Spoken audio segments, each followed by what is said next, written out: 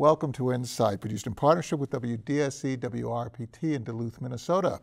Today we are chatting with Dayle Patterson, CEO of the Lake Superior Community Health Center. Dayle has generously agreed to share some of her experience with us. I'd thank you, Dayle, for joining us today. Thank you for having me. Talk about the mission of the organization and how you ensure that people in the Duluth area have really good and holistic health. Lake Superior Community Health Center has been around since 1972. We started as a free clinic in the basement of the Sacred Heart Church. Our mission has not changed. What we do and how we do it has changed a lot over those 50 years, but our mission has not changed. And that is to make sure that everyone has access to certain primary health care, regardless of ability to pay. So we started as a free clinic with primarily volunteer providers and donated supplies, and we've grown over the years. We added dental services. We've expanded to add behavioral health. We have a clinic now in Duluth and two clinics in Superior. We offer primary medical, dental, behavioral health, and in Wisconsin we also offer substance abuse services. So what our mission is to make sure that everyone can have access to health regardless of ability to pay. We have a sliding fee scale, we have fully integrated care, and we're very intentionally inclusive, reaching out to groups of people who are frequently marginalized in our society to make sure that they know we're here and that they feel welcome coming to us. There's a values-based and a philosophical element to this. Mm-hmm. Whether it comes from one value tradition or another, it really is about how you see society. How do you see a healthy city? Could you talk a little bit about how the people who support you, the people on the board, people on staff, your volunteers, how do they see a healthy region? Right. Well, the interesting thing is that we're a community health center, or what's called a federally qualified health center. Mm-hmm. FQHCs have their roots in the civil rights movement from the 1960s. So a physician by the name of Dr. Jack Geiger had done some traveling and came back to the United States and said, there's this concept of having a community health center embedded in the community, and that health should revolve around and emanate from that idea that as a community we should care for each other. And through the Johnson War on Poverty, was able to get funding for the first two community health centers. So it's all rooted in this idea that health is a basic civil right. And it's a community. And it's a community, that our community should rally around people. And so there is a feeling among federally qualified health centers, community health centers, that is all about the patient. Our board of directors is comprised of at least 51% of our board must be patient members of our board.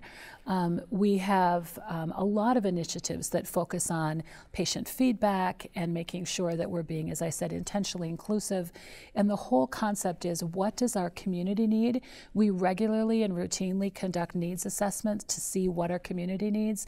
So there's that idea that we're here to serve the community. Tell us what you need, and then can we figure out a way to do that? And in their initial manifestation, these health centers, these clinics, were really about physical health. But right. Now it's a much more holistic piece, right? And it's not only physical and mental health. Whether there's a division there is debatable, right? It's all one person.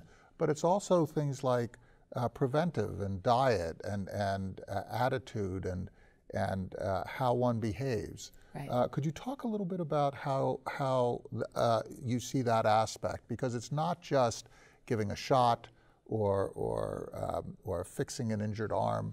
It's much more. Right. So we really do believe that patient-centered care, whole person-focused care recognizes that what happens in your head, your mental health, is connected to what happens in your teeth. Your oral health is connected to what happens in your heart and in your liver and in your spleen and your pancreas. Your diet, absolutely. Your exercise. They're all connected, right? There's really interesting research coming out having to do with some of the trauma-informed movement and other kinds of studies that are showing that there is as much impact on physical health of social isolation as there is on smoking 15 cigarettes a day. So social isolation meaning that you are staying in your home, you're staying in whatever your shelter is, you are not communicating with other people, and that actually has a physical manifestation. Right. So the great thing about Lake Spirit Community Health Center is that we have this integrated care, right? So if you come to our clinic,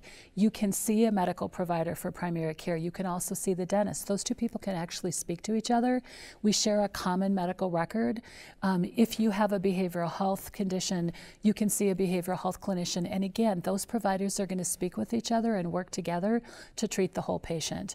And so it really is that idea that everything has to be in alignment. Everything has to be considered for health to be whole. How do your dentists, your doctors, your nurses, how does this affect the way they interact with one another as a team?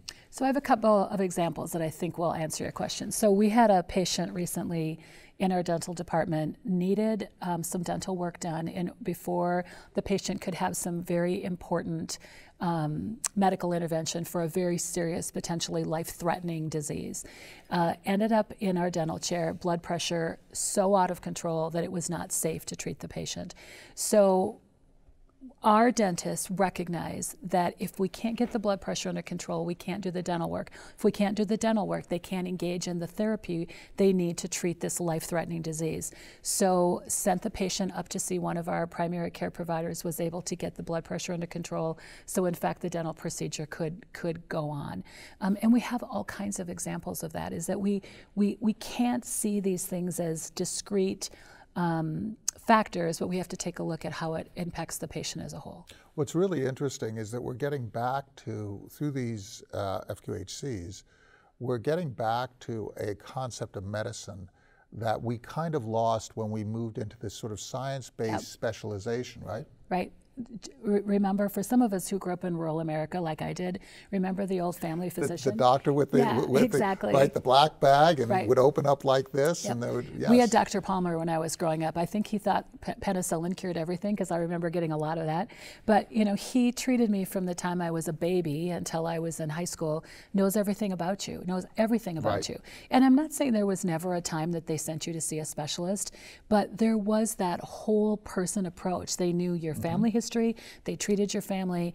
And so, you know, we've come so far, as you say, in these silos where we have people who, thank heaven, specialize in things like neurosurgery and orthopedics and rheumatology. We're glad to have those specialists, but we've lost some of that idea that it's an integrated approach. You get also to the, with the over-specialization, you lose so much. So, for example, if you take a look at the heart and then the vascular system, and then you take a look at the pulmonary system, the whole breathing apparatus that you have. You take a look at neurology. All of these elements, you know, connective tissue is ubiquitous. All of these elements actually exist together. To the extent that we're talking about point solutions, we get really, really bad impacts. Nowhere is that more obvious than through the problem of addiction that we have, where people are being prescribed drugs that, because of a lack of communication amongst people, others in the profession, prescriptions are, certain substances are being overprescribed, and that creates other harms, like the opioid addiction. So we do provide outpatient substance abuse services in our Wisconsin program, and we have a medication-assisted treatment program where we can provide people Suboxone in conjunction with other services. The majority of the time, the patients that we're serving in that population have other co-occurring disorders. It might be a mental health issue, it might be a primary care issue.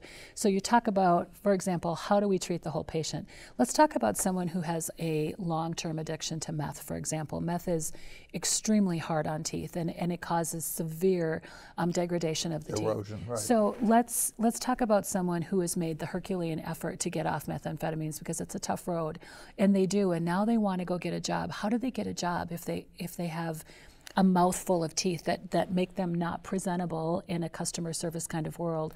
So our ability to understand how those things interplay and how maybe getting a patient dentures or some type of corrective dental procedures could have a significant impact on their ability to complete and successfully maintain the work that they've done in a substance abuse program, because gainful employment is going to have a significant impact, and you can't be gainfully employed if you are not fitting a certain societal mold about your appearance. And if you take a look at the competencies and how that splits up of your 99 people, how many are in different disciplines? So we have about 5 medical providers, not all full-time, 7 dentists, 9 behavioral health providers, 3 substance abuse providers, and then we have dental assistants and medical assistants and hygienists and so on and so forth. So approximately about 40% of the services that we provide are primary medical, 20% or so are behavioral health, and the rest are dental. And how are you funded? So we have multiple sources of funding. Our primary payer is going to be Medicaid. We serve a lot of persons who are enrolled in the Medicaid program. We also serve persons on Medicare, so we have that funding. We receive what's called a federal 330 grant, which is offered to federally qualified health centers.